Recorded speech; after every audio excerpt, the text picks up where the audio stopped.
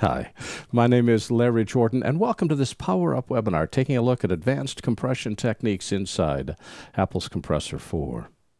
You know, the default settings for Compressor are fine, but once you understand how some of the more advanced stuff works, you can get a ton of work done in a very short period of time. And showing you some of those advanced techniques, that's the purpose of today's webinar. Now, if you want to learn Compressor, I suggest you start with webinar 78, which is video compression for the web. That talks about the basics like the interface and creating custom settings. It's available in my store and it's available in our subscription library. This webinar assumes that you've got some basic familiarity with Compressor 4. What I want to talk about today is to show you how to modify destinations and preference settings, how to use the history panel and share monitor, how to compress for ProRes and Blu-ray disc, how to use the geometry tab to scale and crop, how to use frame controls to change frame rates, how to use job chaining for faster performance, and how to create and use clusters effectively. One of the common uses we have of compressors, we want to convert a file from, say, H.264 into ProRes. Now, we can't convert files which are not movie files. AVC HD comes first to mind. But if it's already a movie file, but we want to change the codec, because we want greater efficiency or we want more flexibility in color grading, transcoding to ProRes makes a lot of sense. This is especially true if you're editing in Adobe Premiere, which doesn't have its own transcode format. Transcoding to ProRes, if you're editing in Premiere on a Macintosh, can actually solve a lot of problems, even though Premiere is accelerated for the GPU. So how do we do this transcode? Well, let's load ourselves a file here. We'll click the Add File button. I've got a bunch of movies stored on my desktop, and let's transcode Bighorn Sheep. And we'll click on it, and we see here a sheep. We're watching it. It's watching us. Keep an eye on us there, guy. Okay, let's pretend that I don't know what the codec is for this video. It happens to be DV, but we'll pretend that we don't know. Let's pretend that we don't know what the frame rate is. What we want to do in transcoding is we don't want to change the image size. We don't want to change the frame rate. All we want to do is convert it from one codec to another.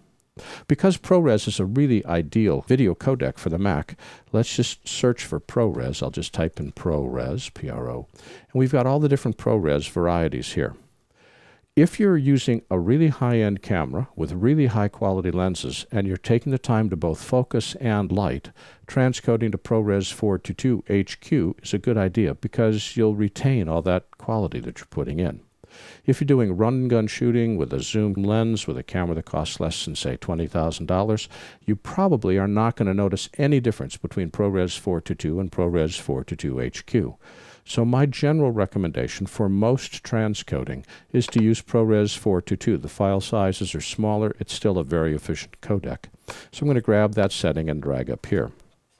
One of the things that I did in webinar 78 is I spent a lot of time talking about how to change compression settings. We're not going to spend any time with compression settings in today's webinar because we're looking at a bunch of other stuff. So whether you want to transcode into ProRes or AVC Intra or uncompressed 10-bit for SD, it really doesn't make any difference. The process is find the compression setting you want to use, drag it on top of the clip. Here's where it starts to become more interesting. When you click on the compression setting, not the clip, because when you click on the clip, we don't have any options inside the inspector. You have to click on the compression setting. These are the 6 tabs that control what you're going to end up with. And this is really an important point. You never, ever, ever worry about what your source video is, the source video format, the frame rate, none of that stuff. When you're compressing or transcoding, you always worry about what you want to turn it into, not what you're starting with. In this particular case, we're going to turn it into a ProRes file. The compression is coordinated under the Encoder tab. Frame rate conversions and deinterlacing is under Frame Controls. And the Geometry tab controls the size. So let's take a look at these settings. First, notice that audio is set to pass-through.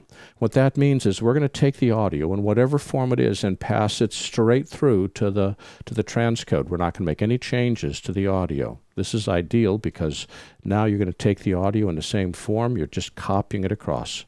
Streaming should be set to none. You don't want to add any streaming hits. This is a transcode. You're not compressing for the web. When you go to video settings, you want to make sure frame rate is set to current. What that does is it takes whatever the frame rate is of the source footage and makes it the frame rate of the transcoded footage. So we're passing through audio, making no changes.